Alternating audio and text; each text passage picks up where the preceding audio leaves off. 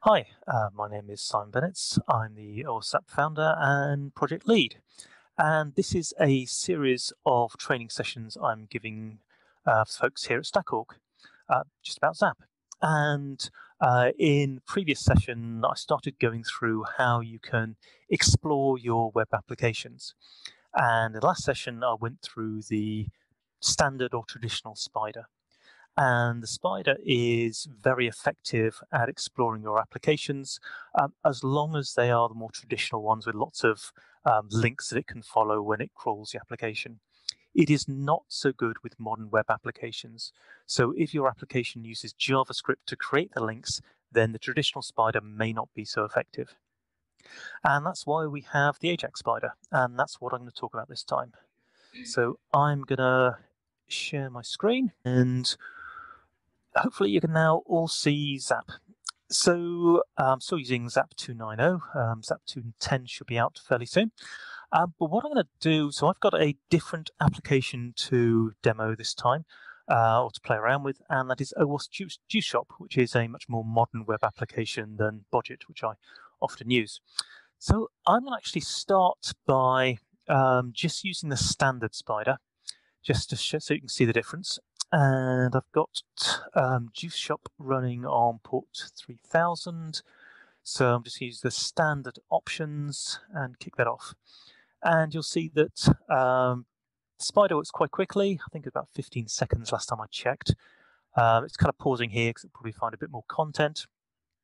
But if we just have a look at the tree, we will see that we found some assets, an FTP site, and a few things on the FTP site, but that's it. So it's worth just kind of having a look at that. And what I'm going to do now is I'm going to kick off the Ajax Spider. And as before, there's various ways of doing this. We can right-click and attack and click on the Ajax Spider here. We've also got an Ajax Spider tab down here, which will appear when required. And we've also got under Tools, there will probably be the Ajax Spider option there as well. So I'm going to, it's picked up the fact that I was on localhost, and just double check, yep. So I'll talk about the advanced options in a bit, but I'm going to kick that off, and we've got various options for the browser, so you can choose which browser you're going to use, but I'm going to stick with Firefox Headless. So we'll kick that off, and we will now see, first of all, you see that the Ajax Spider, we start getting all these URLs here. And also see that we start getting WebSocket messages as well. And that's because we are actually launching real browsers, and they use things like WebSockets. One thing you'll notice here is with Ajax Spider, we don't get a progress bar.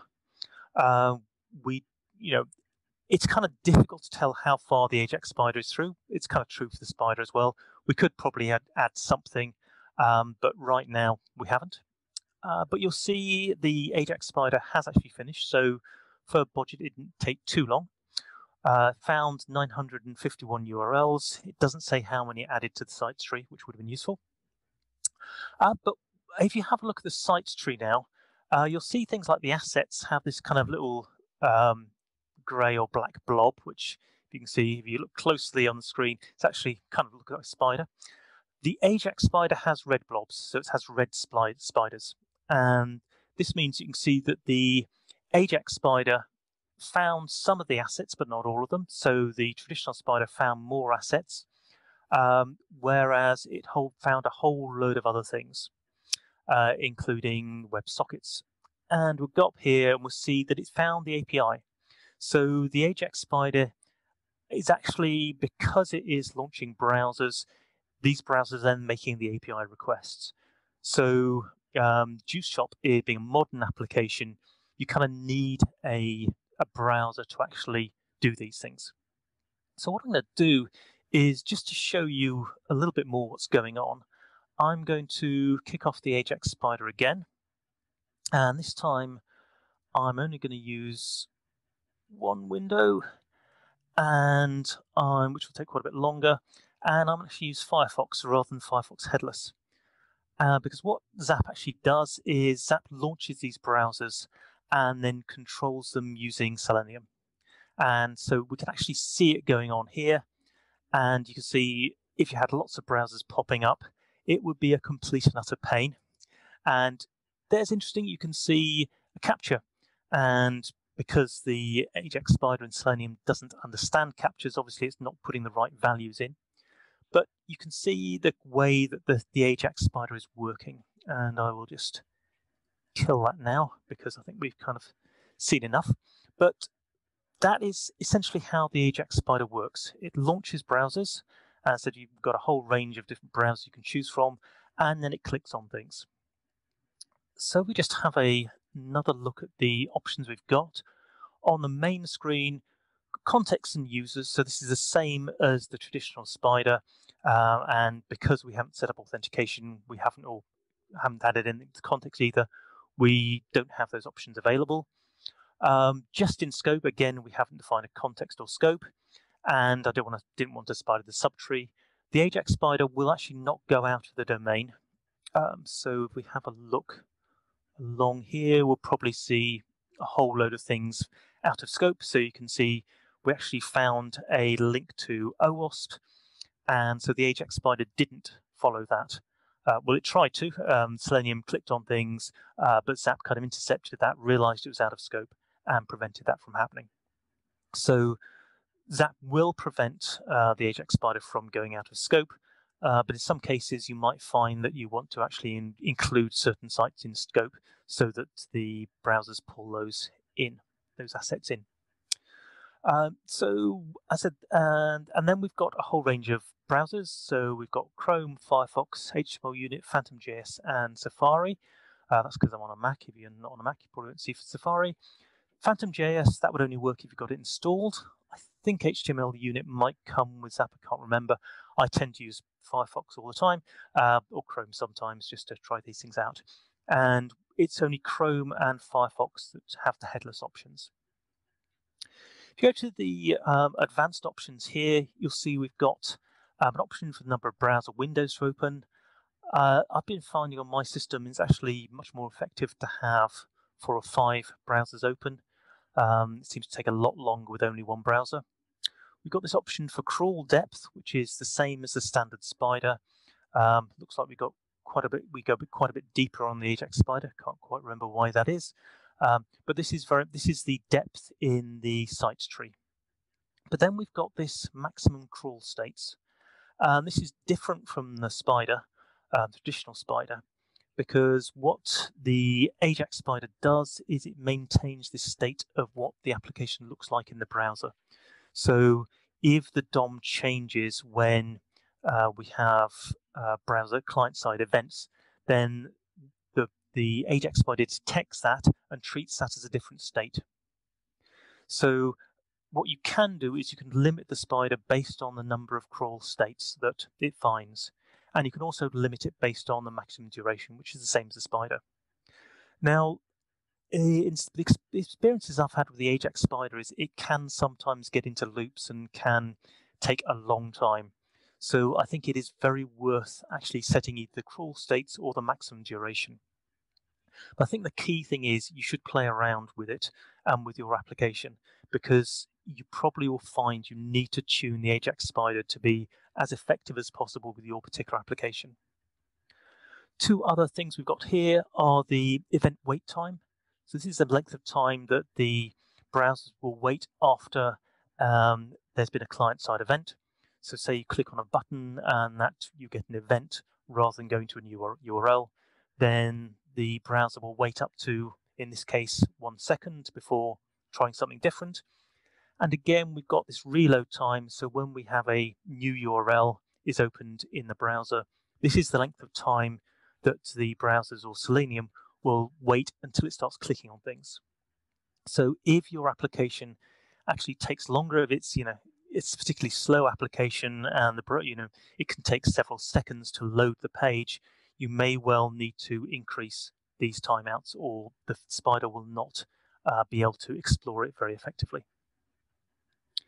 So like a lot of tools, we have a whole load of extra options in the options panel and dialog, and we can see we've got some similar ones here. So we've got the same choice of browsers, number of browsers window open, and the crawl states and depth and duration and the wait times. Now we've also got options for clicking elements once. So by default, Selenium will only click on elements once. If your application, actually some things happen differently if you click an element more than once, then you want to turn that off. We also put random values in the form fields, which as you saw with the some of the fields it was filling in. So you can turn that off. And by default, we only click on the A button and input. So the anchor, the button, and the input HTML elements. If your application actually works different, if you have events that are tied to other elements such as divs or anything else, then you may well want to disable that. And then we've actually got all of the different elements here, so you can choose which of these, so table rows, underline, video, text areas, anything you like. So again, you may well want to tune this for your application. You can just turn this off and click on every element, but that will typically take a long time. So as always with these things, it's this trade-off between how effective ZAP is, in this case in crawling modern web applications using the browser, and how long it takes. So what I do recommend is you actually try it out with your applications and you play around with the settings and you have a look at the sites tree and you see what the Ajax Spider finds. And if the Ajax Spider isn't finding things effectively, then play around with those settings, have a look at your application and try and work out why the Ajax Spider isn't finding things. And if you have a lot of problems and you can't work that out, then obviously get in touch with us, the old ZAP team, that is. And you can go to the zaproxy.org site, and there's loads of links there which will help you. That is the, so I've shown you the advanced options and some recommendations. So what I was going to do now, actually I will show you, so this is zaproxy.org, and I was mentioning if you do want support, then we've got Getting Started Guide, we can ask questions, we've got User Group and IRC as well. But what I did when I showed the Spider before, I showed where the source code was. So I want to do that here again. And so I'm going to go to the ZAproxy.org on GitHub. And last time I showed you the Spider, and that was under ZAproxy. So ZAproxy is kind of what we call the core. And the Ajax Spider is different in it's part of the ZAP extensions. So what we've been trying to do is to move more functionality into ZAP extensions and to actually create new functionality in ZAP extensions as well. Actually, if I go back here and we have a look at the add-ons, you will see that the Ajax Spider, so it's got its own add-on, and you can see which repo it's in. And we've got help there as well. If I go into ZAP extensions, then we have, there's the add-ons folder. This is where a lot of the add-ons, all of the ones in ZAP extensions are in here. We have quite a few extensions in core, ZAproxy, and we do have some other add-ons in different places like the HUD, which I will come to in another session. So if you scroll down here, surprisingly, it's not Ajax Spider, it's actually Spider Ajax for historical reasons. And there it is. It is under here where you will find a whole load of source code. And as before, anything which starts with extension, in this case extension Ajax, that's kind of the entry point for the add-on. So if you want to get started, this is one place to look. This is a good place to start looking for the source code. However, as I mentioned, we use Selenium, but we don't use it directly. We actually use another product, and this is called CrawlJax. And the thing is, so CrawlJax is a separate project, and it was maintained by another team. However, unfortunately, over time, it became less maintained, and we tried to contribute fixes back to CrawlJax, but they weren't merged. So we actually have our own fork now. So we scroll down here, you'll see CrawlJax. So CrawlJax it was a third-party product. We've got our own fork of it, and this is the product that controls Selenium. So the ZAP add-on kind of wraps this and makes it adds the UI, and then kind of puts CrawlJax into ZAP. And I've just remembered that one of the things I should have done beforehand is shown you the API. So I will go back and I'll go back to ZAP and go to the local API, and here we see Ajax Spider. So as before with the Spider, we've got views where you can see things and actions where you can do things.